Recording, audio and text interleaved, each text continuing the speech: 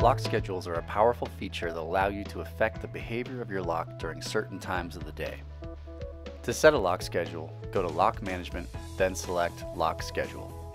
Notice there are 16 possible lock schedules. The first two, No Limit Classroom Mode and No Limit Storehouse Mode, cannot be altered. To create a schedule, highlight a schedule name, like Lock Status 3, and click the Add button to create the first lock status. There are 4 possible modes that can be set in a lock schedule. Storehouse mode will cause the lock to relock a short time after it is unlocked. Classroom mode will leave the door unlocked after a valid user code is used to open the door. Lock mode will automatically lock the door at a specific time. And unlock mode will automatically unlock the door at a specific time.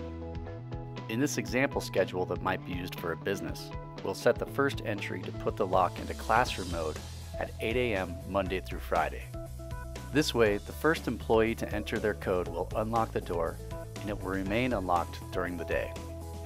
Then at 5 p.m. Monday through Friday, we'll set the lock to storehouse mode.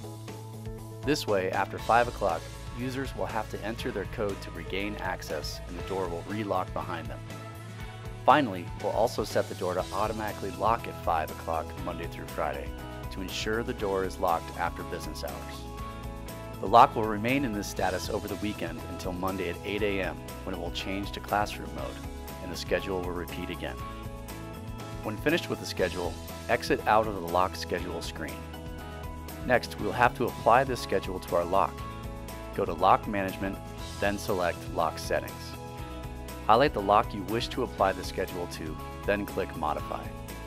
Click in the Lock Status field to bring up the lock schedule window. Click on the desired schedule and press Select. Then click Save to apply the schedule to the lock. Finally, we need to send this new information over to the lock. To do this, go to Single Lock Programming. Ensure the correct lock is selected in lock name. Also ensure that all users are selected that you want to have access to the lock. Click the Issue Key button. The new lock schedule will be sent when we issue this key. Unplug the I button from the one wire, then touch it to the lock reader to update.